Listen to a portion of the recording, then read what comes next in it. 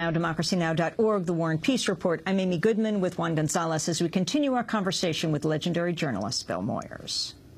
I want to go back, since we're talking about broadcasting, right back to the Johnson era and then jump back to here, which is about the founding of public broadcasting and the Corporation for Public Broadcasting, especially for young people, to understand why it began and where it's gone. Well, there were three. Believe it or not, I mean, nobody below 40 will believe this. You may not believe it because both of you are much younger than I am. But when I was 20 years old, there were three networks: ABC, CBS, and NBC. And ABC was only half a network, no news division, all of that. And so we were dependent upon three corporate, advertising-driven, commercial networks for our information. And to his credit, Lyndon Johnson, who made his fortune, part of his fortune, by controlling the three.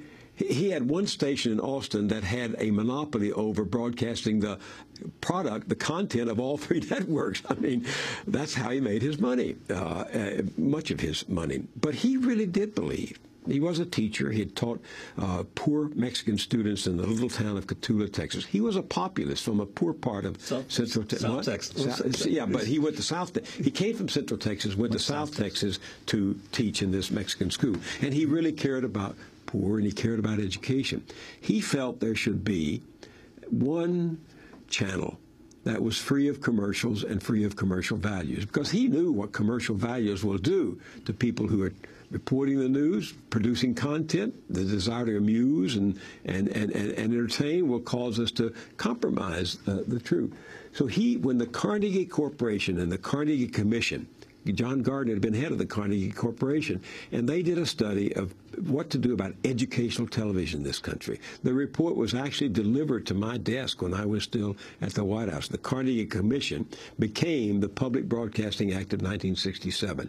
And I wish we had it here, because the speech Lyndon Johnson made when he signed the Public Broadcasting Act of 1967 is a great tribute to a network devoted to the life of the mind, the life of the spirit, and the diversity of American voices. He believed that only white, male, straight guys got on national television in those days, and he was right. And he saw the value, the changes coming in America, and he believed there should be a public media that was devoted to the diversity, the pluralism of American life, and to the highest expression of the creative and journalistic arts. And the actual act of the creating the Corporation for Public Television talked about serving underserved communities of America. And unfortunately, as you've probably noticed, that there was a report done by Fairness and Accuracy in Media, a public interest group.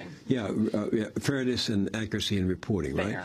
Fair. And they show that even on public broadcasting today, in our mainstream broadcast, it's usually the official view of reality that's represented. Far more corporate spokesmen than labor or working people spokesmen. Far more white male figures of authority than people of color and marginalized people. That's just a tendency of human beings that always has to be resisted. And public television, public radio belongs to the people. Go back and read a great document, the Public Broadcasting Act of 1967. And when we stray from it, as we sometimes do, the public has to rise up and say, we own you, we are your shareholders, come back to first principles, come back to first things.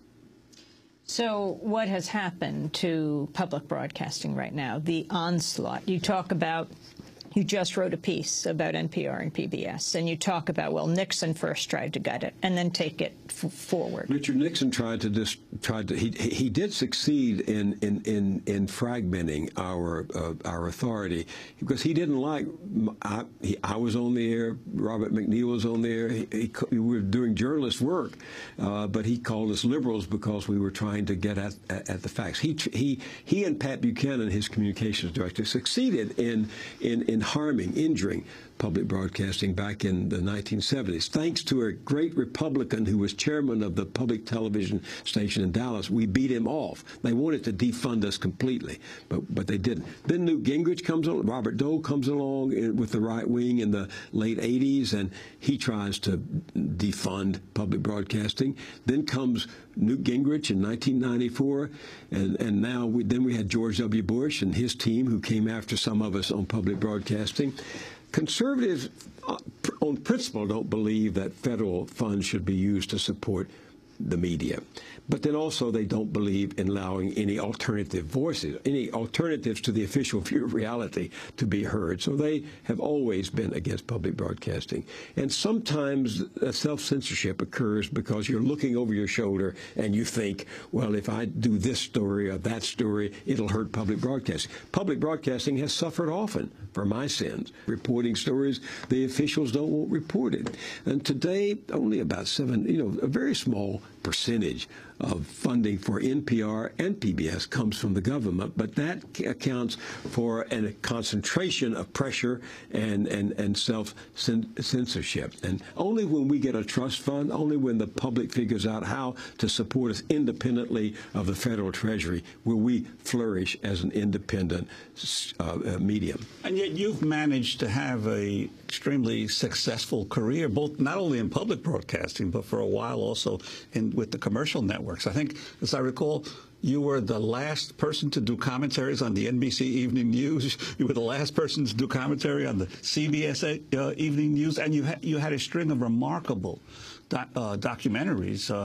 Even on the old networks, there were still documentaries that had a major impact on how Americans saw particular social issues. How were you able to accomplish that then, and why is it virtually impossible to do it now? I learned from Lyndon Johnson how to be a broken field runner. You know, I learned something about how to survive in a hostile environment. I learned some things from him about raising money.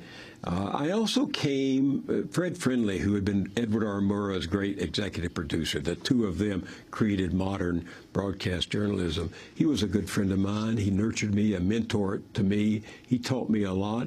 And I came I was in the second generation of the pioneers of journalism. Edward R. Murrah I used to listen to on radio when I was growing up in East Texas. I listened to him on CBS News. So I inherited something of that mantle. Many of us did. And those of us, I was younger than most, but those of us who came in the wake of Edward R. Murrah and Fred Friendly and that first generation benefited from the aura that was surrounding the news as a result of their magnificent first efforts at broadcasting. And I was new to public broadcasting. Public broadcasting was new. I was fortunate to find sympathetic kindred spirits. I mean, I look out on this audience, and there's Barbara Fleischman, who supports Democracy Now!, who's been a supporter of mine, individuals and foundations who believed in an independent alternative media to corporate journalism. And I've been fortunate. I hope others coming along. I still believe in public media,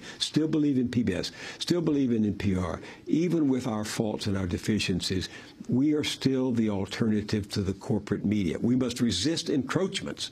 I mean, I saw a story the other day that perhaps in September, PBS programs will begin to have underwriting contents within the broadcast. That would be a terrible step toward the slippery slope of changing the nature of public broadcasting. And we have to resist that. But we are still the place that respects you as a citizen and doesn't treat you as a consumer.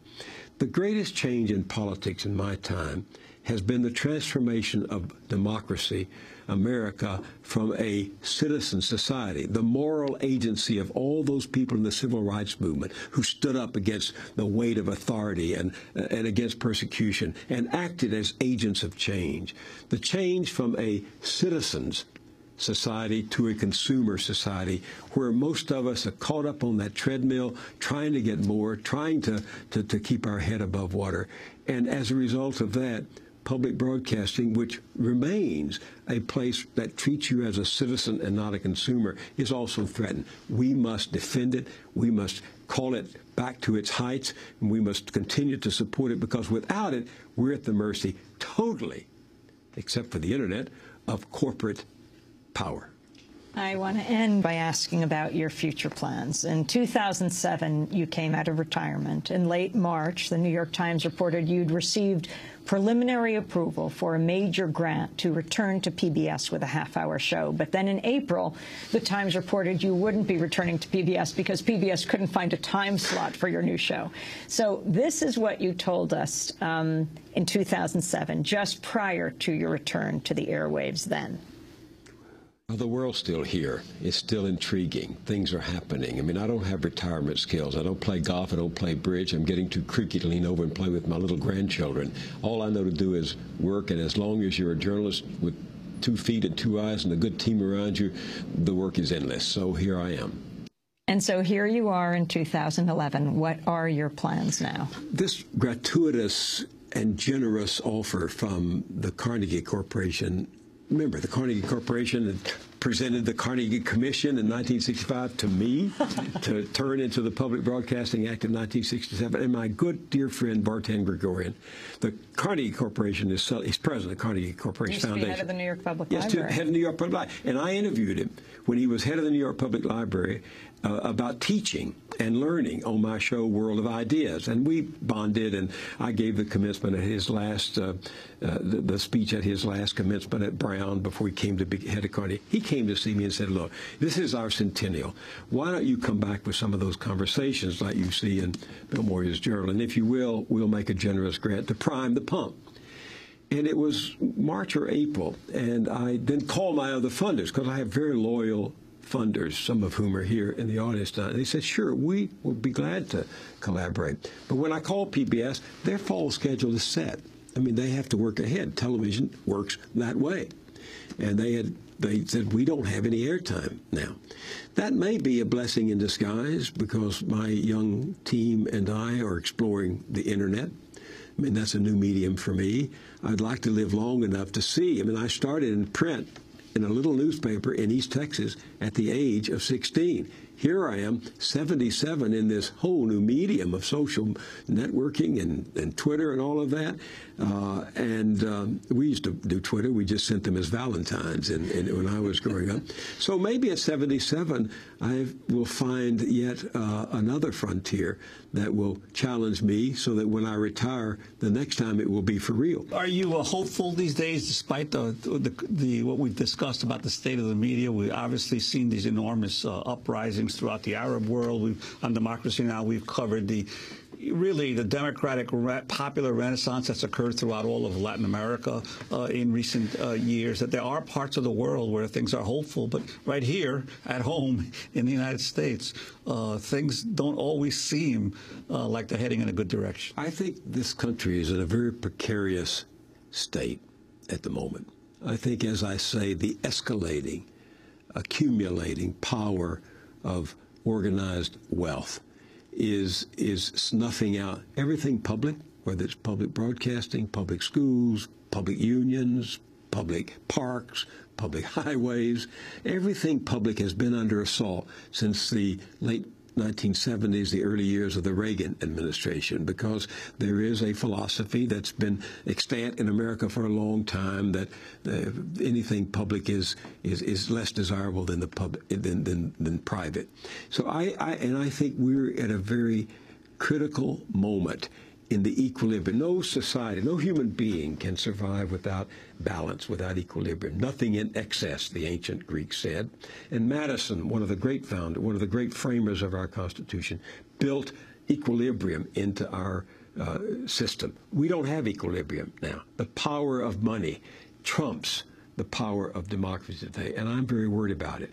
I said to her, and if we don't address this, if we don't get a handle on what we were talking about, money and politics, and find a way to thwart it, tame it, we're into it. Democracy should be a brake on unbridled greed and power, because capital, like a fire, can turn from a servant, a good servant, into an evil master. And democracy is the brake on my passions and my appetites and your greed and your wealth. And we have to get that equilibrium back. I said